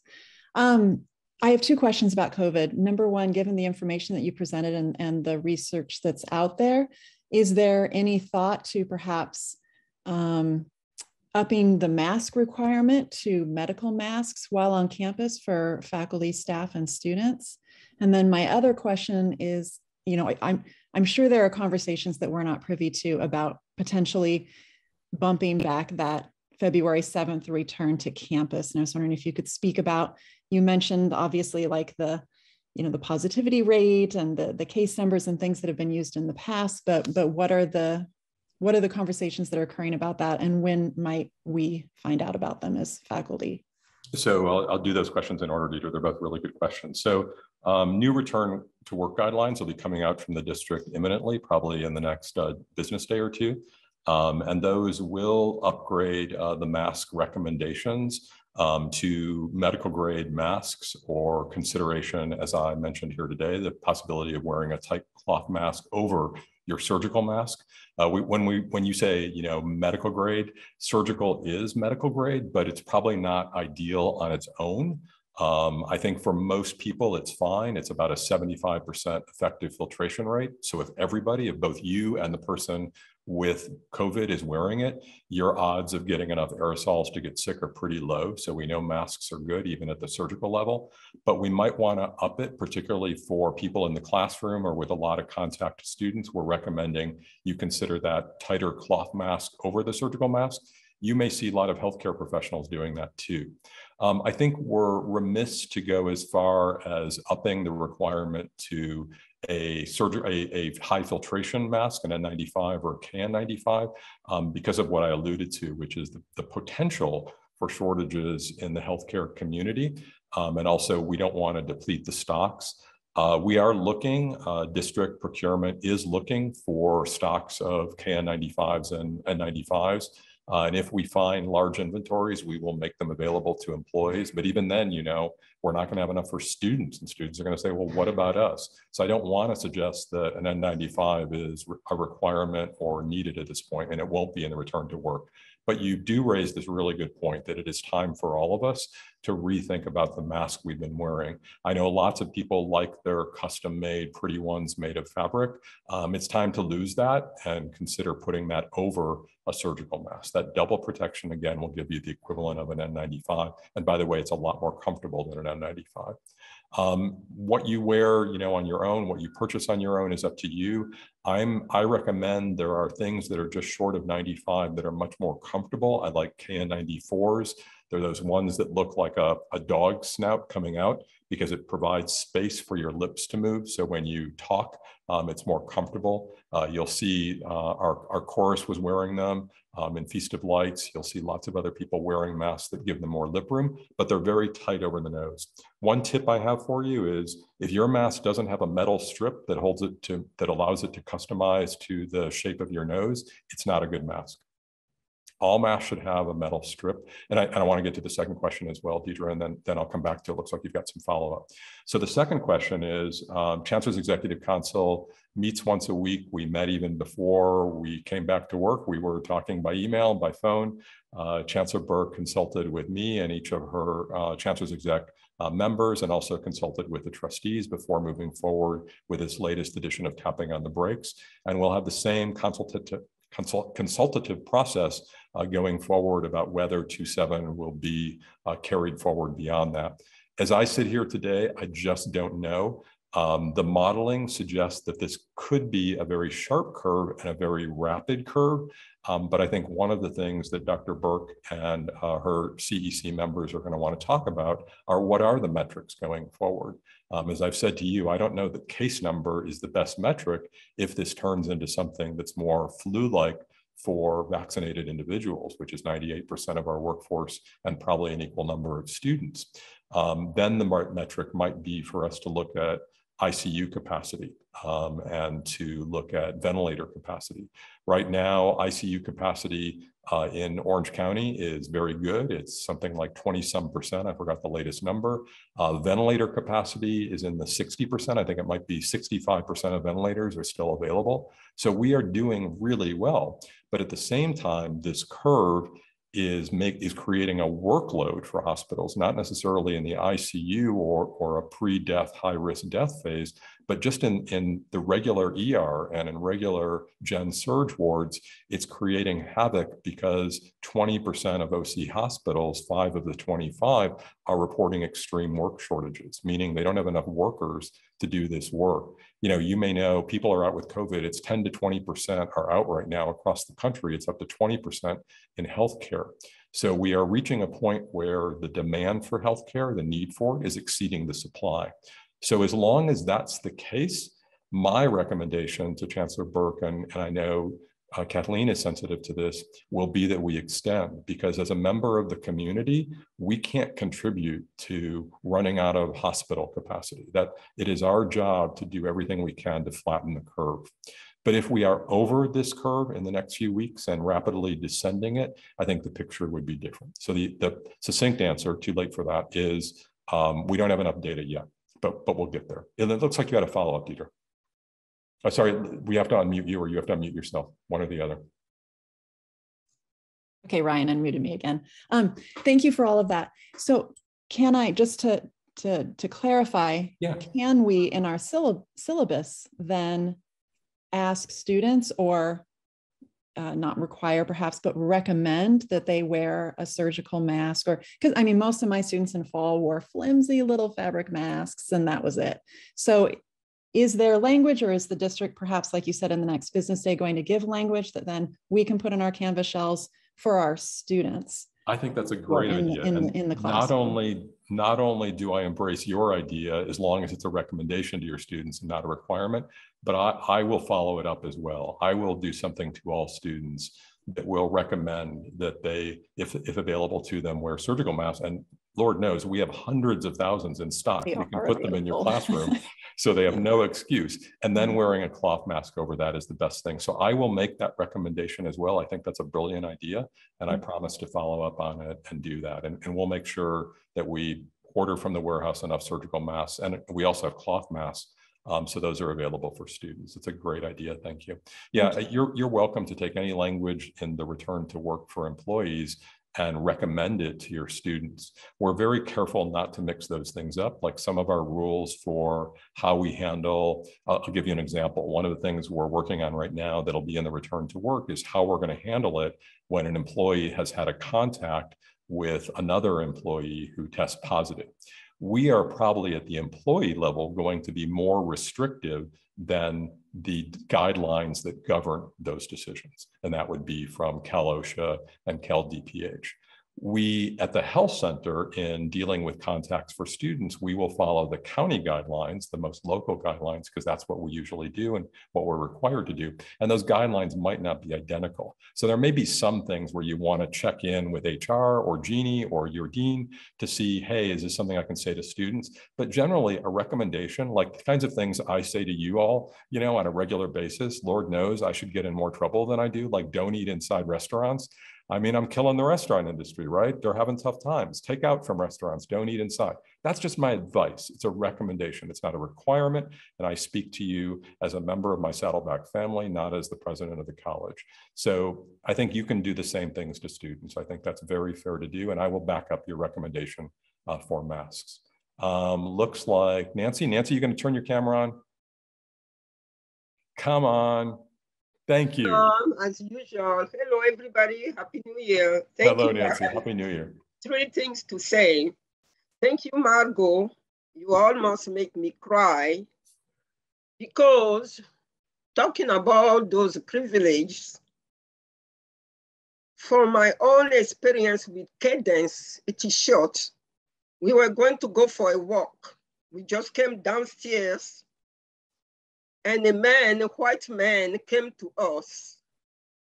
There were many white people around us, but this man came to Cadence and I and me and asked us if we are students. And I said, no, we are not students.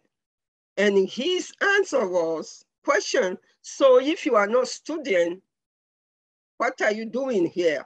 I don't know if he's undercover security, what it was. That was the experience of Cadence and myself. Talking about the privilege, we cannot blame people who have the privilege, especially if they are young from different generations, because they have prepared all that for them. The new generations They just need to be aware, conscient about it, and care a little bit for other people. Just care, being sensitive enough to care.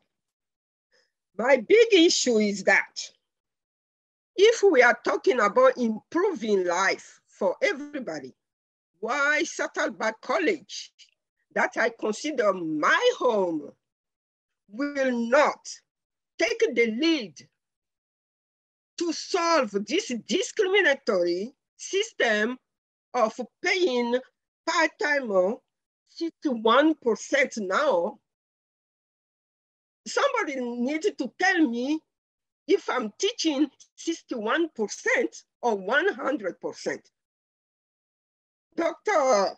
Stone, could you help me to teach only 61%? So when students come to me, I say, no, I finished my 61%. Why Saddleback cannot take a lead, not only for the state, but for the whole nation, to stop discriminating against us, to stop exploiting us, to pay us equal pay and equal benefit. And my last one is, Brian and I, we were looking at the completion team, the pathways, and we compare financial aid. I was shocked by the gap of Latino. I don't remember which year.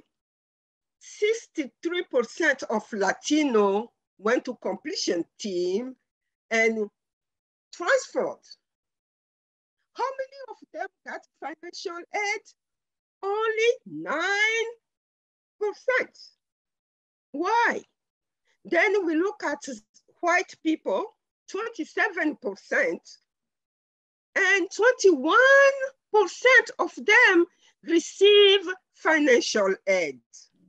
So I would like us to look into that. What's happening really with financial aid?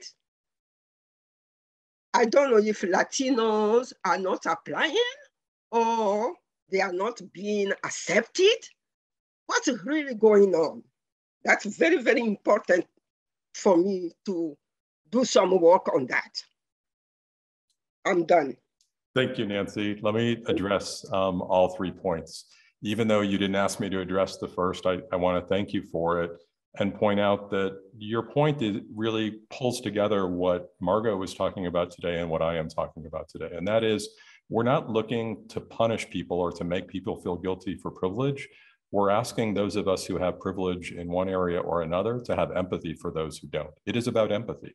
So when I call for empathy and gratitude while we are on this roller coaster, that is part of the empathy. It is recognizing that I have privilege that other people do not, and that the way that I am going to help us increase student achievement for all is by having empathy for people who don't have that backpack of assets on their back. So thank you for pulling those points together.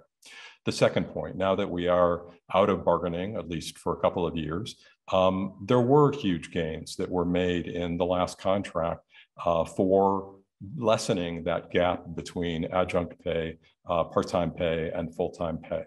And that is largely thanks to the sacrifice that many of my full-time faculty colleagues in this room have made toward their own pay in terms of making sure that more of that delta went toward the adjuncts to try to narrow that gap.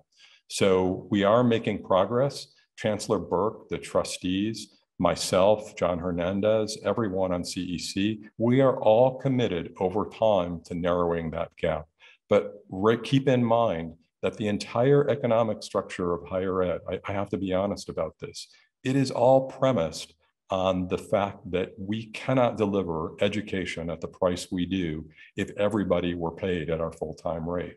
And somehow we need to figure out a new model or a new way of raising revenue to make that additional money that we would need in order to raise everybody to that same level of pay. We have 2 classes of pay for faculty. It is inequitable, it is unfair. You have me on that, that's an easy one. Fixing it, that's the hard part. And I commit to you that everyone is looking at it. There was a significant amount of progress made in this current contract toward it, as you will see coming up in the next pay periods, I hope. But we have work to do, and we will continue to do that work. I will take one quick question, Michelle, if you can do it really fast. Oh, and Nancy, we will look into the third issue. I think you raise a very good point, because just because we don't see evidence of an equity gap for low-income students doesn't mean that all students have access to the supports that we've been targeting toward low-income students. So sometimes we look at equity and we forget about access issue. Are all students who need financial aid applying for it? Are they filling out FAFSA? We are very conscious of that in Promise, and we are looking at a concept where there might be people to basically hold the hand of folks who come through our enrollment process to make sure that all students avail themselves of financial aid opportunities, et cetera. So we are looking at it, and I promise you we will look at more data. And as a member of the faculty, I ask you to work with Shuka to pull together the data you want to see, to ask for it, and we'll identify that. Michelle, one quick question, and then we're going to get everybody a chance to say Happy New Year to one another, as is now our new annual tradition. Michelle, you're on camera. Come on. Oh. I'm doing it. You're better looking than me. Trust me. No one else would say that. I just have a quick question about testing and COVID. I'm wondering what the status is of that. I know I've talked to friends who teach out of the schools, and they're basically, there are schools where they're testing students every day when they come in the classroom. And I know that we're just planning on testing students who are unvaccinated. And what's the status on that? Is there some system in place where this is going to happen, and how are the faculty going to know? So faculty will not know testing of who's getting tested and who's not unless somebody is pulled from their class because they got a positive test or because they failed to comply with the testing requirement. You might be able to deduce that was why that person was pulled off your rolls, but it's important for you to check rolls every day now, if you haven't done that in the past, to know who shouldn't be there, who might be there, who might show up even though they've been told not to. So no, are we going to be notified of that? Of who should not be in our class? Yeah, your deans probably should have already notified you, but I'll make sure, I'll work with Tram and the deans to make sure all faculty are aware of what's happening behind the scenes with those testing requirements for students with exemptions. No. Are we, like, if I have a student who is supposed to be tested every day or twice a week or whatever it is, are we notified when they have not tested? Or are they just going to drop off our roster? The latter. Yeah, we want to be careful not to stigmatize students with exemptions who are being tested as a result of having those exemptions, just like some of you, 2% of you, have exemptions, and we don't want to stigmatize you by telling others other than your manager, who needs to know so that they can schedule it, whether you are on that list or not. So we want to be careful to provide students a bit of confidentiality about that, but where the confidentiality ends is if the student fails to comply or has a positive test. In that case, you would be notified and the student would be dropped from your rolls. And another, just follow up on what Deidre is saying, is there a reason why the college won't take a stronger stance than we should recommend to wear decent masks or medical grade masks? Or, I mean, a recommendation is pretty much meaningless to most people these days. So I'm wondering why the college is not taking a stronger stance on mandating that. I thought I was transparent about that, but let me reiterate. We're afraid of taking away stocks that healthcare professionals may need. So requiring a mask that is in demand by healthcare professionals and may not be in adequate supply right now, if the curve gets much worse, would not be a good move as a member of the community. So there is adequate supply of masks right now. We're not having a mask shortage right now. So Michelle, that's why we're working to find stocks right now. If we do find inventory and are able to get it, we will. But as I said, I'm talking about where the curve is going, not where it is today. So we take all the stock of masks and institute a requirement to wear masks. And then we find that we need to give those masks to our local mission hospital because they're running low on masks, which you may remember happened in the first weeks of the pandemic to begin with. Then we suddenly would have to pull the requirement. So I don't think we're looking at a requirement until we're sure the pandemic is not going to exceed the capacity of mask demand by healthcare professionals. And where we are today in mask inventory is a nice reassuring sign, but it's not the higher threshold that I'm looking for. Finally, I do want to address, if I can just finish. Yeah, Michelle, I need to get out of here and we need to let everybody get to their work. But I do want to say this on your last point. We are not looking, we do not have the capacity to test every student every day. There's also huge limitations in the testing supplies and also limits on testing reliability as an effective screen.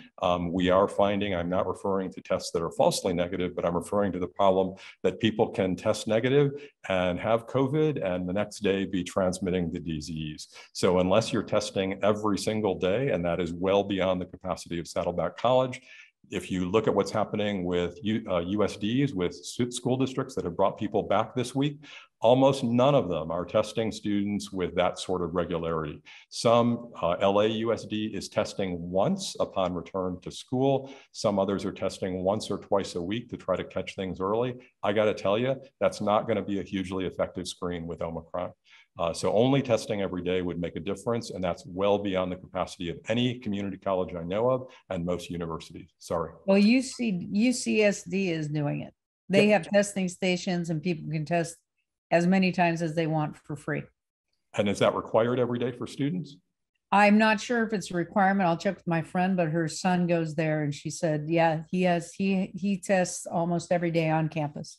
Yeah, we don't have the capacity to track that. And the other thing is if we're testing every day, even if we did track it, the only people who would be able to enforce it that day going to classes would be faculty.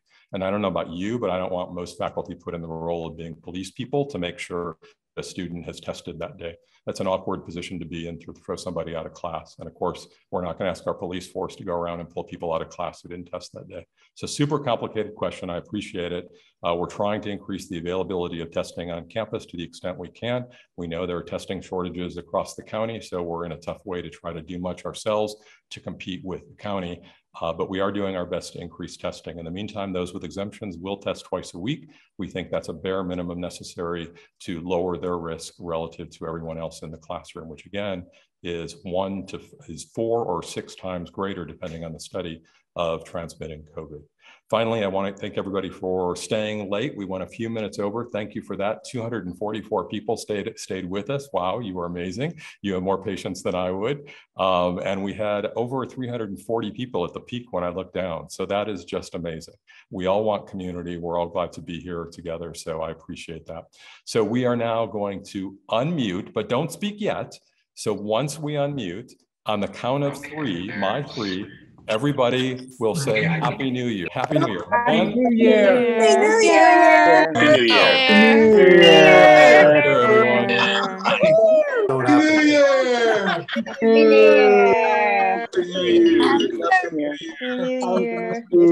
Year. That's a sweet sound. Happy New Year, Saddleback.